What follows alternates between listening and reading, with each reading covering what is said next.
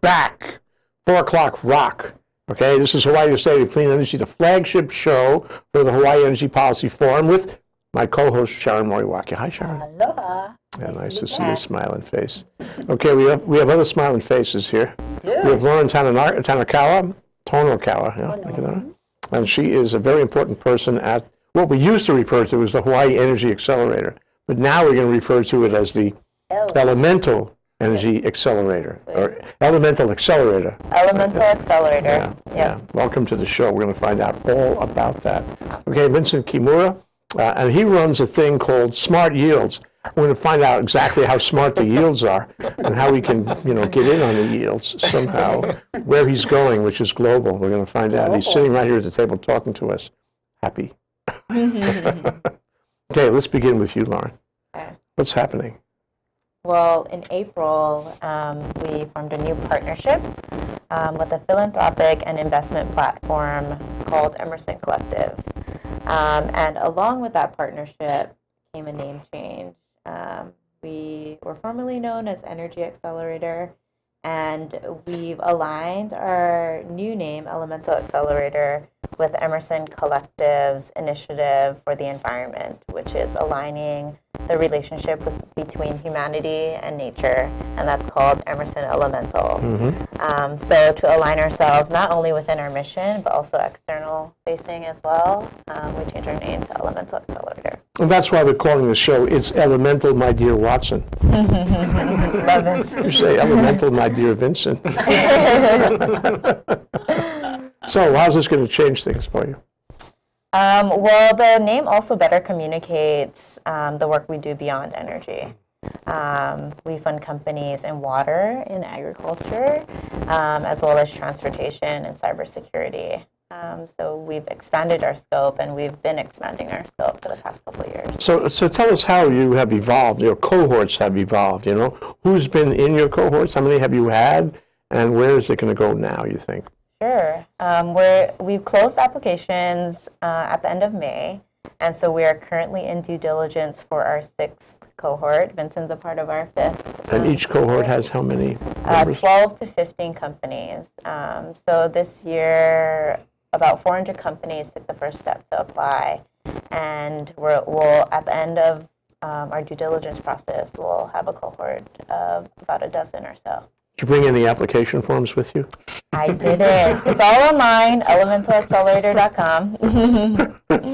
Okay. Yeah. What do you do for your cohorts? I mean, what do you provide for them? What do they provide for you? Yeah. So we provide 2 primary things for our cohorts, one of which is funding, and the other one is relationships and strategic relationships, to be more specific. And that's the piece of our program that's highly customized towards each company, because each of them needs something different. So Smart Yields won't need the same thing as IBIS Networks, which is another one of our local cohort companies. And so we introduce them to people, customers, investors, and strategic partners that can help them scale. That can be really critical. How long is your program, Lauren? I mean, is it like a year, or is it 6 weeks, or is it forever? Well, companies are portfolio companies forever. We form very long-term relationships with them. On the go-to-market track, the program lasts about 8 months or so. And that's when you're intensive. Yeah, we're working with them pretty intensely on their customer strategies and entering new markets. And on the demonstration side, where we're helping companies deploy projects here, those last somewhere between 12 to 18 months. What happens at the end? Do you get a little certificate with a little frame? And is that the end? I mean, they have to go and never darken your doorstep again? Never knock on our door again. Do they come back? Do you have reunions, for example? Yeah, well, we do about a biannual, what we call a CEO summit or family reunion, where all of our companies are invited to get together and form relationships cross-cohort, because they know each other pretty well within their cohort. They talk to each other during the program. Yeah. And they come together about 3 or 4 times for 3 or 4 weeks in Hawaii and Silicon Valley. And then we also like to connect them cross-cohort as well, and that's what the CEO summits and family reunions are for. What do they do for you? Ask not what you can do for them. Ask what they could do for you. Yeah, well, each company donates 1 to 6% equity back into our nonprofit, and that goes to help fund future cohorts. So if they're successful, you're happy. Yes, yeah, that's how we align ourselves with their success. We're bought in. That's why you want to have reunions too. Yeah, just to check out. But they also are a big part, like the portfolio and the cohort is a big part of our program. And we love to see companies collaborate, and the best CEOs are those that form two-way relationships with each other. Great. Successful organization.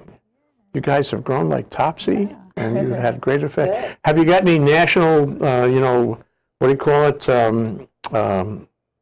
where they come out, what do you call it, a first offering, what do you call it? An IPO. IPO. Have you had any IPOs out of your cohorts? Tell me now. We haven't had any IPOs, but we did have our first cash exit, which was an acquisition. Last year, it was a company called Brightbox Technologies. Heard that name. And they were acquired by Nextracker, which does solar tracking. So that's a success. Yeah, Yeah, that was that's very great. exciting for That's us. great. Mm-hmm. And you can say, well, I made that happen. I helped them out. I knew them when they were young children, like young pups. They came to me, and I gave them nourishment and ideas and a little money. I know, contact. Growing up. So Vincent, is that happening for you? Yeah, we're really excited. So as Lauren said, we are in the current go-to-market track for the Elemental Accelerator. So we had our big demo day in April. And I can't tell you how they've been really helping us as a part of a growth accelerator model, which is different from some of the other programs that we've been through as well. So it's all about proving your strategy and kind of scaling it beyond just Hawaii. Obviously, the Asia Pacific region is the core for Elemental. So is that appeal to you, actually, Lauren? I mean, to have a global company on your hands, you want them to be global. Yeah. The bigger, the better. The more global, the better. So when he tells you he wants to go global, you think, go for it. Yeah. We want to help companies scale. Right here in Hawaii, sort of fabulous. our Yeah. test bed. We Put want us them on the to go map. beyond. Yeah. So what kind of company is it exactly? When I say smart yields, I actually think of stock market. You're not the first one, Jay. So we fondly call ourselves a Fitbit for Farms or an extension agent in an app. And what really we've learned over the last 18 months that we've been hacking away at this in the startup culture is that it's a really big problem and it requires a really big solution. And I think where we started even before we entered in our first accelerator program, Blue Startups, to where we are now, we're in a completely different space. It's That happens. Yeah, it does. That happens. When you get into the creative process, you have to be flexible, and instead of going this way, you decide, well, I think I'll go that way. we didn't know what we didn't know. Yeah, yeah. And thankfully we have programs like the Elemental program, who have been really blessing, breath of fresh air for us too, because it's all like, we trust you, but what are your problems and how can we help you resolve it? It's as she said, it's very customized. So I have so many questions. Forgive me if I dodge around here, but so you wake up in the morning and say,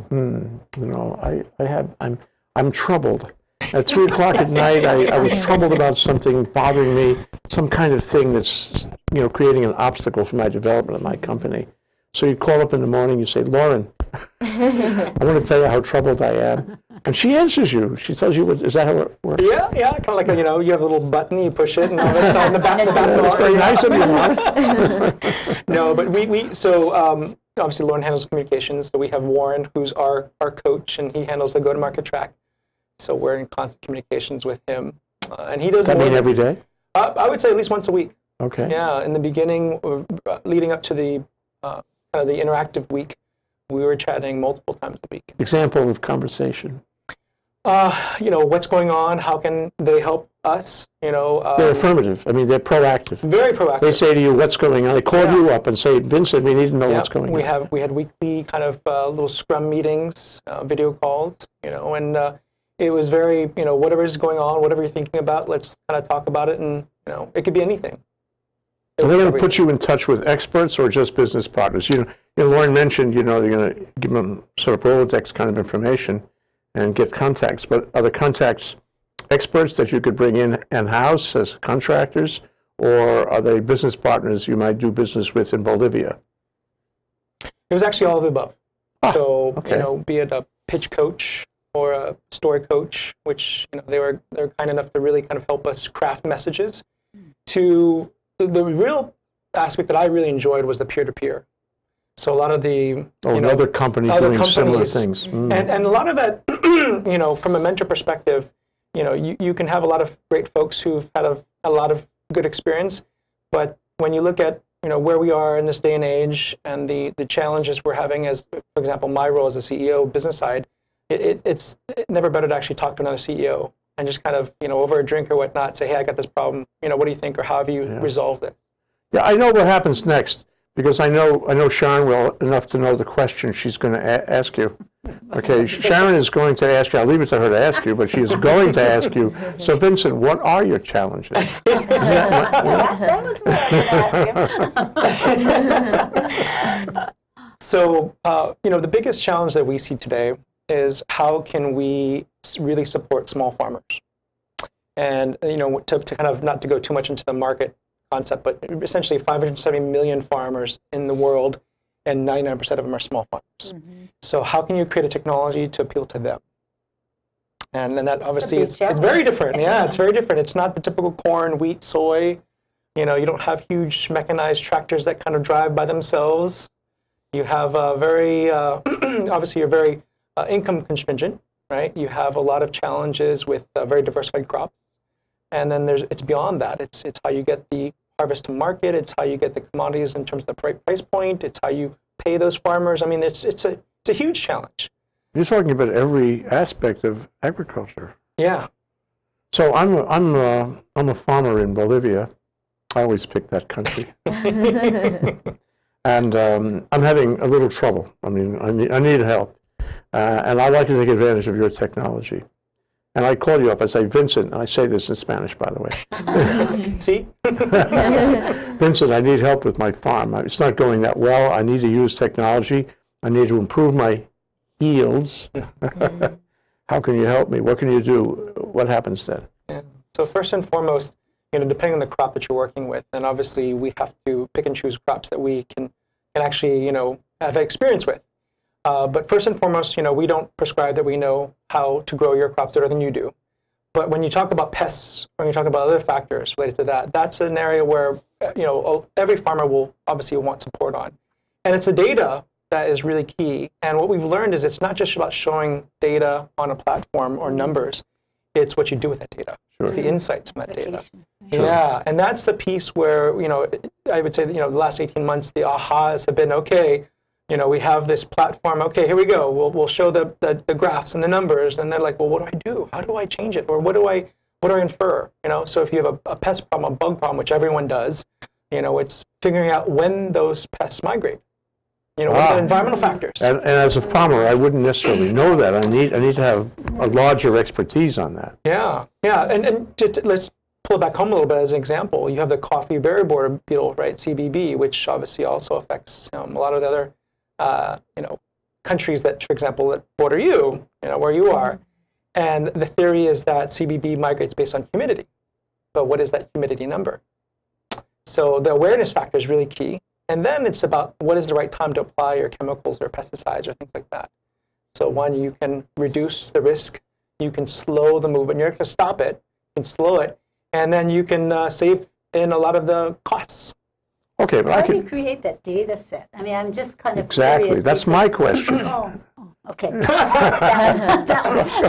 But anyway, how and where, how big do you go? How small do you go? Is it pests, or is it, the soil, and what kinds of crops? I mean, and how do you connect that to your actual constituents, the actual farmer? You can go on their iPad or iPhone. Like how do you make that connection or get your base together? Yeah, it's a really challenging subject because there is a lot of data out there. There is, between general weather data, or you have some really amazing nonprofit NGO groups like Conservation International that's deployed thousands of weather stations throughout Africa. The biggest challenge is aggregating that data into one platform so you can see that resolution, which is, lots of data. And then the question of the accuracy of the data is the other big thing. How accurate is this? So redundancy and looking at different factors, because if you make a decision based on that data point, you better be darn sure that data point's accurate. My whole crop could die. Yeah. So you program a lot of stuff. Well, luckily we have a Justin. So our Justin is our CTO. So he's the programmer. So it's something that we have to piecemeal and look at all the features, a lot of things we want to do, and say, okay, what do we start with? What can we deploy within 2, 3, 4, 5 months? And what do our customers want? So you can adapt the program or the modules of the program to the company and to the company's needs. Does the program live on the web, or does it live on this fellow's computer in, what's the capital of Bolivia? Bolivar. No, it's in the cloud. It's in the cloud. It's in the cloud. It's all in the cloud. So you can see it while it's happening. Are you going to, enter data in the other end, or is this person going to, have a sort of fixed system where he accesses it and you just watch without, active participation? That's actually a really big key of what differentiates Smart Yields from other competitors is the metadata. So, anyone can watch a data point go up and down or stay the same, but why did it do that? And that's the piece on recipes that we're really trying to answer. Because, for example, you as a farmer in Bolivia, the first and foremost question everyone asks is, what should I grow? Are the crops that I'm currently growing in the microclimates on my fields, are they the optimal crops to grow? And really it's how can I change my recipes to fit every single microclimate? So you got to keep on putting more data in there. Yeah. It's just like every Friday you update all this data. We're going to take a short break, okay? And when we come back, we're going to find out what Lauren thinks of Vincent. Whoa, ready? Okay, we'll be right back after this break. You're watching ThinkTech Hawaii, which streams live on thinktechhawaii.com, uploads to YouTube, and broadcasts on cable OC16 and Olelo 54. Great content for Hawaii from ThinkTech.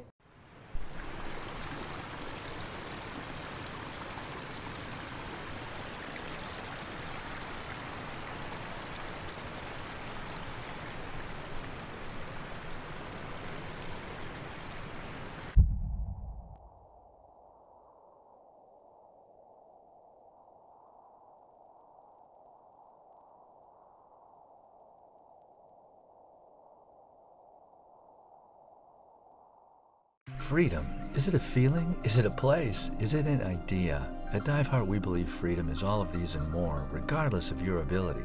DiveHeart wants to help you escape the bonds of this world and defy gravity. Since 2001, DiveHeart has helped children, adults, and veterans of all abilities go where they have never gone before. DiveHeart has helped them transition to their new normal. Search diveheart.org and share our mission with others, and in the process, help people of all abilities imagine the possibilities. Well, we're back. We're live.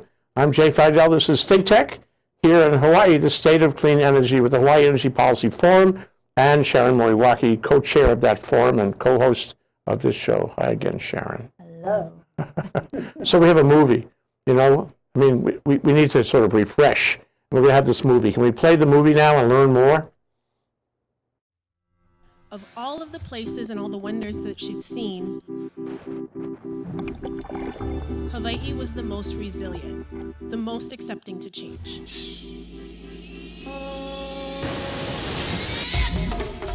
This movement is real. That our convictions lead to innovation, lead to conservation, that technology must serve ecology. And you can hear the world breathing. We've now deployed over $20 million to companies, and they've gone on to take that funding and raise over $350 million of follow-on funding. We also have implemented over 28 demonstration projects in Hawaii and the Asia Pacific. Nicholas Flanders, co-founder and CEO of Opus 12.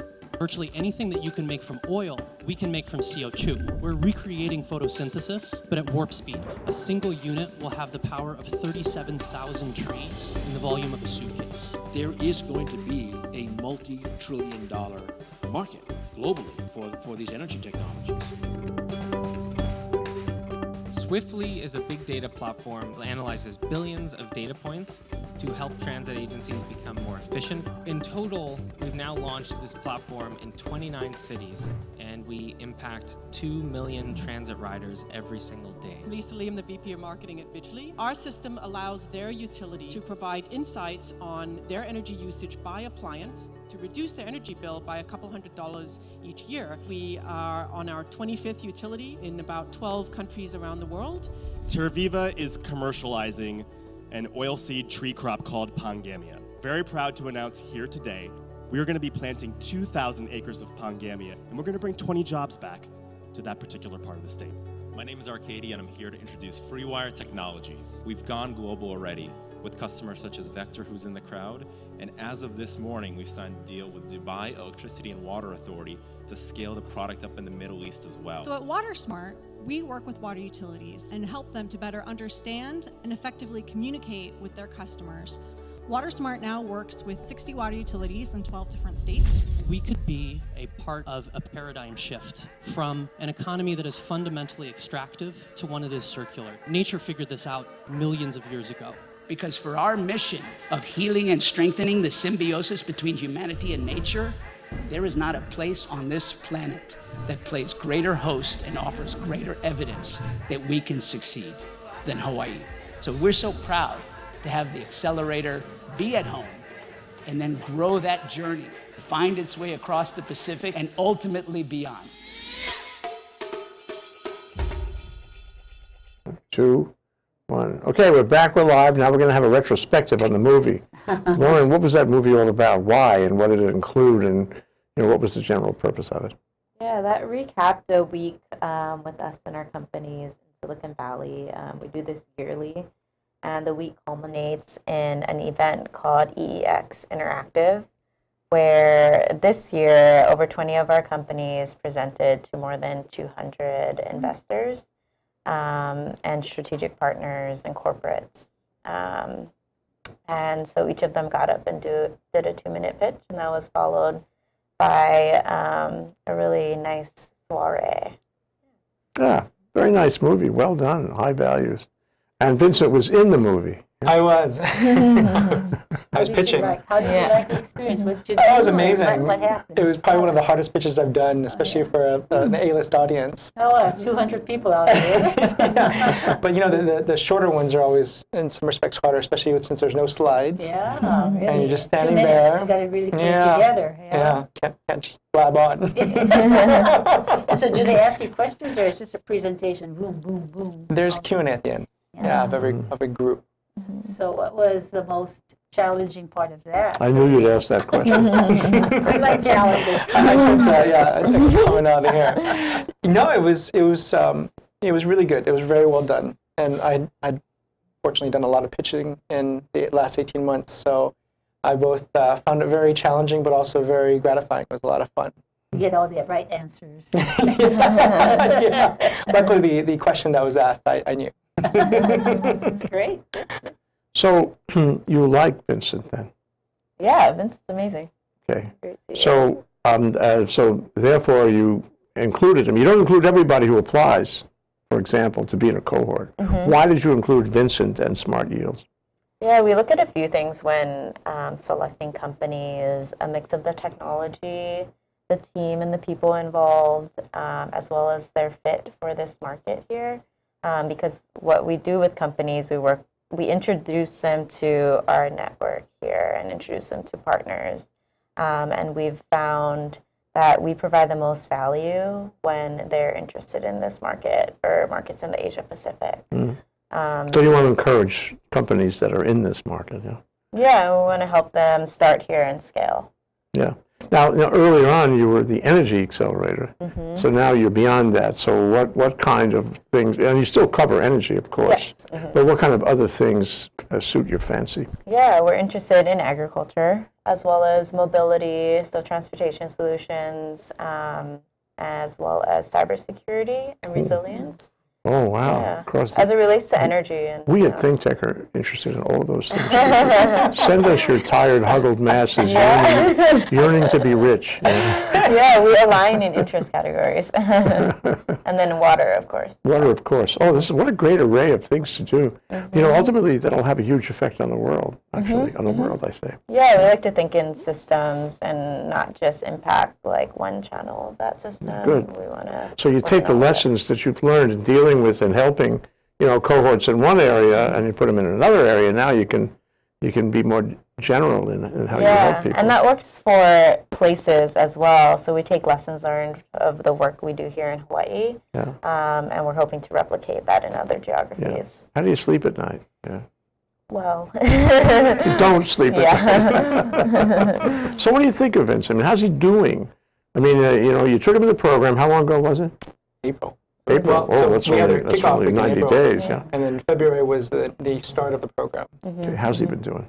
Just between us. They've been gaining a bunch of traction. They've raised some money, and they've gotten accepted into a new program. Yeah. You about the program. Yeah, how about that? What program is that? Yeah. So you have to know more. Vatican Blessed program. Vatican Blessed program. How much detail can you provide? A little bit. Yeah. So we were very, very fortunate. So they made a call out to the world, and His Holiness created what's called Laudato Si. Talking about the Pope? The Pope. His Holiness the Pope. Talking about the Pope. The Pope. And it's focused on climate change and what we need to do to take care of Mother Earth. Of course. He'd be all in favor of that. That's perfect. Yeah, he's pretty amazing. Amazing to see, especially from the different Catholics I've talked to. They're like, yes, we're very familiar with that, and that's something that I hadn't really known much of. So it's a challenge to the entrepreneurial community to take really tough challenges like food and solve that through technology. Wow. You must be so proud. Yeah. The prospects are enormous, really enormous. I mean, every country, every place, agriculture is always going to be relevant and necessary. How do you cope with the other elements of technology in agriculture? For example, how do you deal with GMOs and things like that? You know, we have to stay neutral in all aspects, and really it comes down to how can we feed the populations, because in our lifetime, in the next 30 years, we'll have another 3 billion mouths. So if you think about the 1 billion that are already starving, that's a lot of food we need to produce. And the only way we can do that is if we switch from, you know, international or regional to local growing. We all have to grow. I can just see the pitch now. They say, Vincent, tell us what kind of market you want to serve. Well, let's see. It's what, 11 billion, 12 billion, hungry mouths. And then Lawrence says, we like that. How about the technology? You got to follow the technology too. You can't be static about it, yeah? You know, I'm a big fan of not reinventing the wheel. And if it's already out there and it's successful, let's integrate that and let's move on. So, you know, our platform is hardware agnostic. We integrate third-party hardware, you know, and really it's about data aggregation. And then what we've learned even more, like I mentioned earlier, it's about what you do with that data and how you can put it back, give recommendations to that small farmer so they can collectively in a community work together. Wow. So a huge aspect that we talk about is workforce development, you know, especially for non-traditional farmers. Workforce development on the farm. Yeah. Yeah. So you give them advice. We're losing farmers until you can make it, you know, much more lucrative, much more exciting for like the students coming out of school. Yeah. Right? Yeah. Well, I mean, aside from Bolivia and the Vatican, what about local here in Hawaii? What's happening? Yeah. So we're excited. We're actually going to be at the Urban Garden Center workshop on Friday and Saturday this week, talking to small growers and home growers and small farmers. And our app is just going to be released to the App Store, so they'll be able to buy a package and help irrigate some of their plants. What's the name of the app? Don't say Smart Yields. It is. So what's in Smart Yields? If I bought it, what do I get? So you essentially get, you know, it depends on your conditions and what you want to accomplish and what your crops. You know, we don't prescribe a one-size-fits-all, but it's really, you know, what kind of farmer are you? What kind of home grower are you? You know, how many plants are you growing? What diversity of crops are you growing? So all those factors kind of, you know, and really what kind of pain points you have, you know. So irrigation or automating irrigation is a big issue because if you can keep your soil, you know, moist and alive, then that's a lot of the hurdle. But the other thing too is, you know, picking what plants grow well in the environments that you have. So the awareness factor. So maybe you're getting too much sun or too little sun, and that's automatically a failure in terms of the success of the growth of this plant. Well, Lauren, we're almost out of time. Sorry. But I would like to offer you the opportunity to kind of make a closing statement on behalf of the elemental. It's elemental, my dear Watson. Kind of elemental about, why of all the cohorts that you have, cohort members that you have, did you select, I guess you made the selection, Vincent to come down? And what do you want people to take away from this discussion about the accelerator and about Vincent? Sure. So Vincent and Smart Yields is a very interesting technology and team, which is why they're a part of our program. And even more interesting than that, they not only do work in agriculture, but thinking place-based here, they also do work in education as well. And those two aspects are very important to us, being able to innovate for the here and now, but also looking into the future as well, and growing the next generation of innovators. Yeah, I only want to say, Vincent, that after you've done these big projects ahead of you, and you've had an effect, a profound effect on agriculture and therefore humanity in the world, I hope you'll come back and talk to us some more. Don't be a stranger.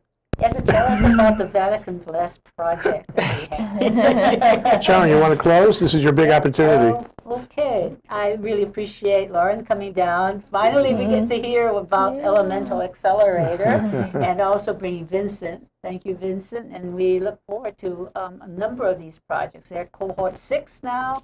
So they're propagating quite a lot of entrepreneurs for the world, not only in energy, but beyond. So we appreciate that. So thank you very much, and keep the work going forward. We look forward to hearing more about it.